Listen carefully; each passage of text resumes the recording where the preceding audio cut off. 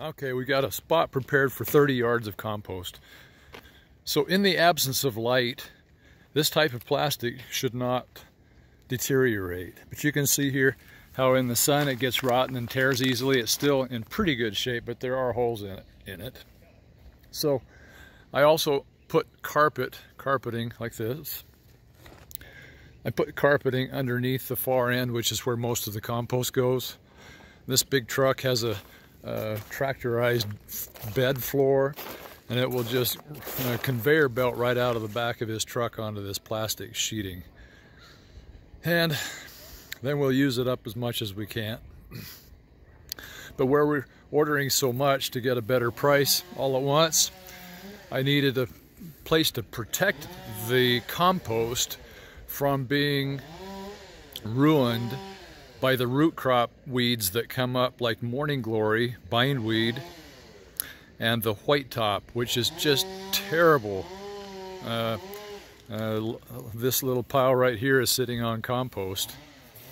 I mean, sitting on carpet. This is sand. But if I didn't have it sitting on something to protect it from the weeds, in just a few weeks, the entire sand pile would be green with white top or bindweed, and the entire pile of sand, of course, would be filled with those roots. So if we were to distribute the sand into the garden with those roots in it, all we're doing is spreading the weed roots around in our yard, and I don't want to do that. It's a terrible weed problem, but we've learned to deal with it. You can see we have weeds, and you just maintain the weeds.